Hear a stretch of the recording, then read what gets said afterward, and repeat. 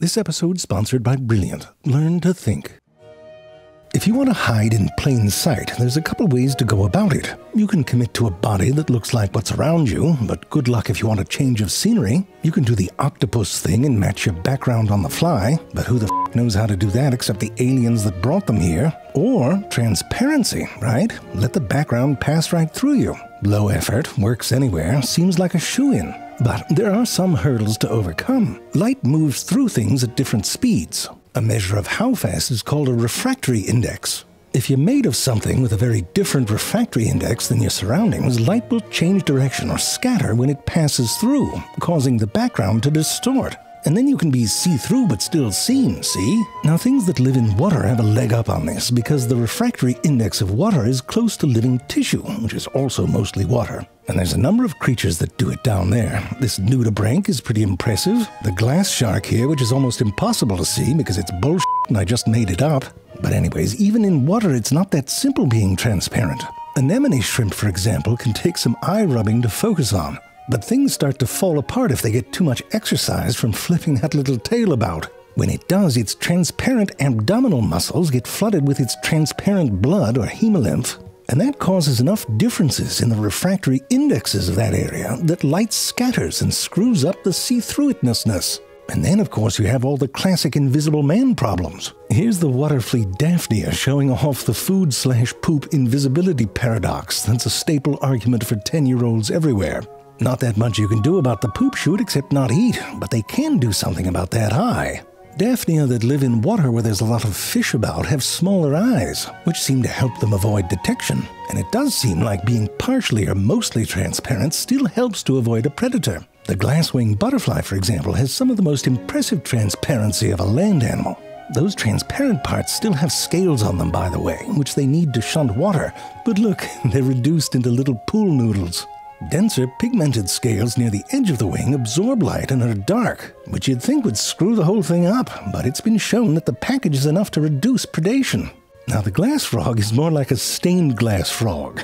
It's a bit of a stretch to call it transparent, certainly translucent. I mean, for one thing, it's green, which isn't terrible since it spends 99% all of its life on a green leaf, so it doesn't really need to worry about changing colors or textures. But the partial see-through-itness does help with blending into how light or dark the background is. And the slightly more see-through extremities, like its legs, can make it hard for a predator to figure out where the leaf stops and the food begins.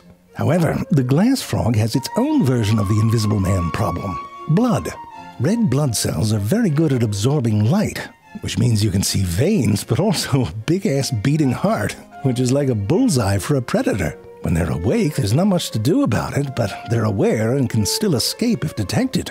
But when they sleep, they're especially vulnerable, and they have a trick. Their red blood cells move into little pockets in their liver. They hide. And this makes them 2 to 3 times more transparent than when they're awake and exercising. It doesn't work if you anesthetize them, by the way, so you'll still see a drunk frog. Only when they go to sleep correctly.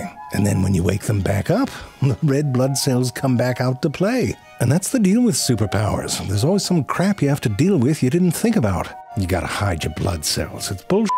There's a free and easy way to learn more about refracted light and all sorts of other things. Brilliant.org helps you learn more about math, science, and computer science interactively. Let's face it, being an adult is basically improv, just not the funny kind. Brilliant gives you the tools to make the most of all the crazy things that life throws at you. Could be a new job opportunity or a child that wants help programming a Minecraft mod. There's thousands of courses, and Brilliant customizes them to your interests and skill level. You learn about math or how to code. Me, I like the data science stuff, especially learning about how misleading certain presentations of data can be.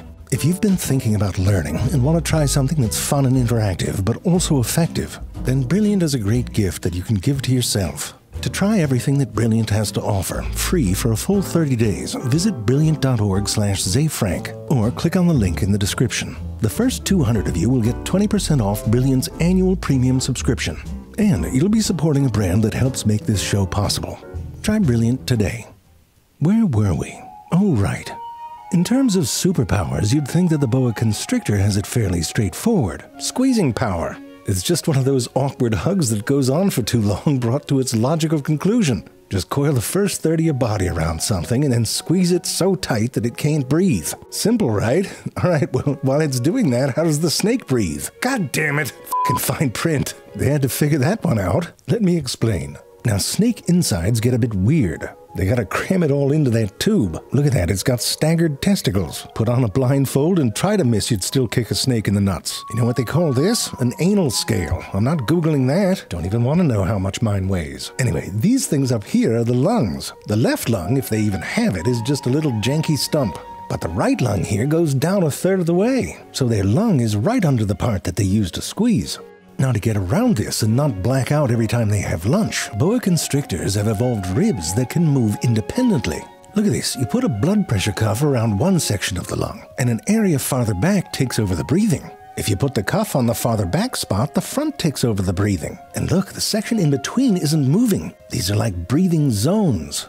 And you can actually see this in action when a boa captures prey. The mouse here is already dead. After about 3.5 minutes of squeezing, you can see that the snake has moved its breathing to 2 sections in the back. As it starts to release, a pretty long section comes back online. And here's the thing, when it's done with the constriction and starts to swallow its prey whole, it also has to move where it breathes from, because now the prey is exerting pressure from the inside.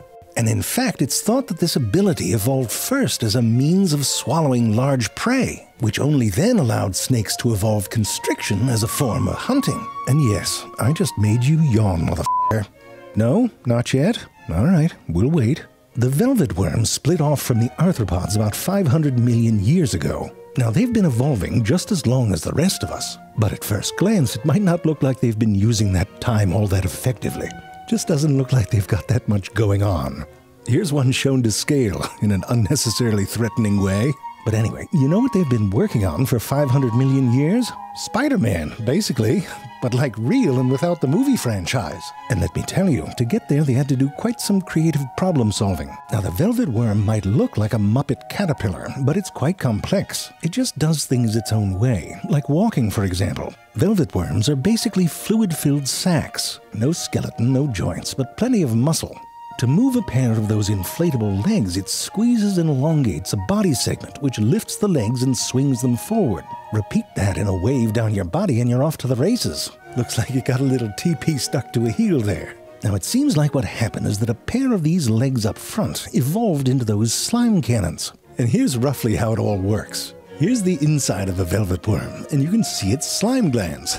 Very pretty. The slime is secreted up in the shaggy bits there, and then it's stored down in the reservoir, which is French for reservoir. The reservoir is surrounded by a muscle, and it's a cool-looking muscle too, all crissy-crossy like a reinforced radial tire.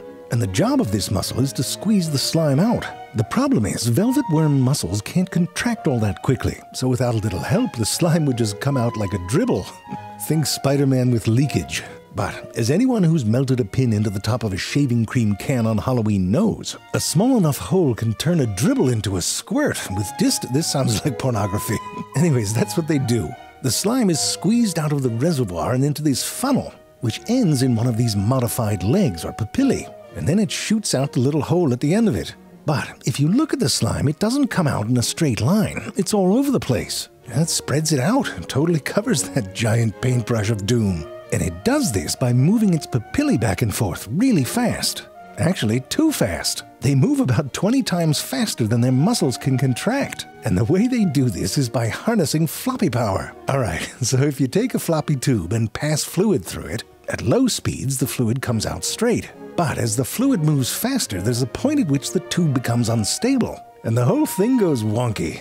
This is like a runaway garden hose. So in real life, Spider-Man doesn't have so much of a precision shot. It's more of a... And you know what? The velvet worm slime is water-soluble. They don't tell you what happens to all the webs in Spider-Man. There's probably some dude that he hires to follow him around with a mop. Can't just let it sit there. It starts to stink.